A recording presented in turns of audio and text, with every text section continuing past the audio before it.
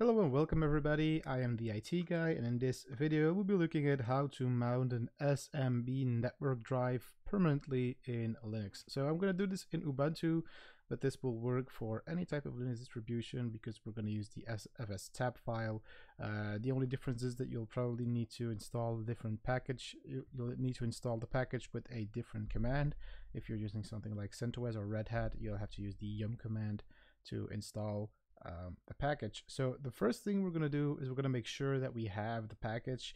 We're going to install sudo apt install, and we're going to do cifs-utils.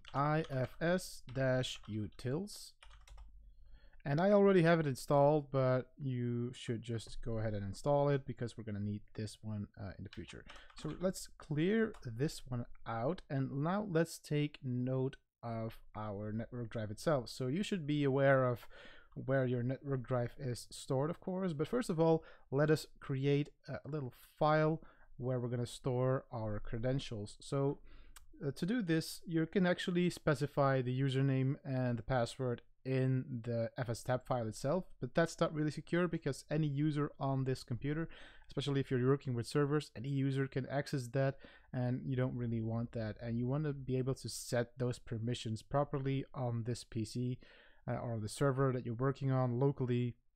You want to make sure that that file is secure. So I already have mine. But I'm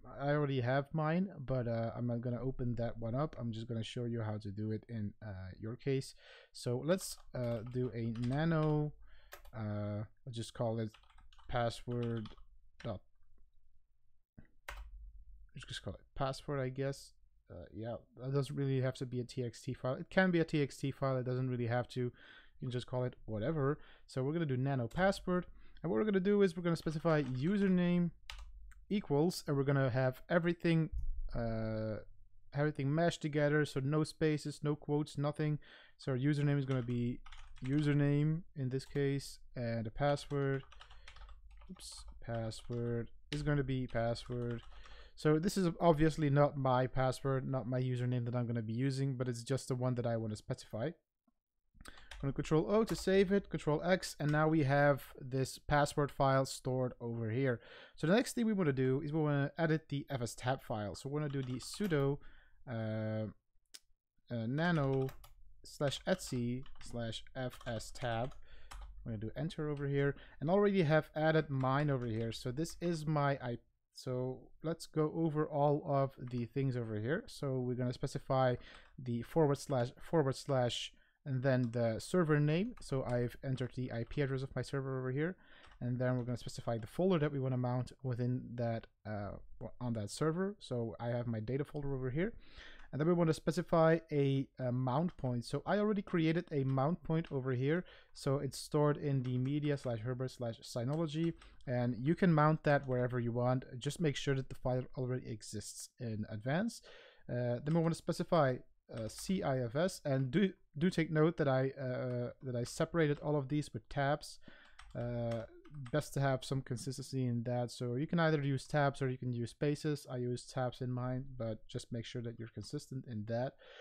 CIFS, and then we're going to specify credentials, and credentials is going to be the file where we stored our. So this is my actual file over here. So I have my SMB password over here, and this is a folder that I created where my actual password is stored in, and not the one that I just showed you, because the one that I just showed you was just to show how the syntax would work in that case. So .smb password, and then comma IO char set is going to be UTF-8, and we're not going to specify anything over here, but you'll have to take note of a few things. So when I go into my Synology over here, so I'm working on a Synology network drive. I know for a fact that my Synology supports SMB3. So it depends on what type of SMB protocol you're using. So I'm using SMB3 over here, but if you're using something like a Synology, by default it's going to be SMB2 maximum, so you're going to have to change that in the settings over here.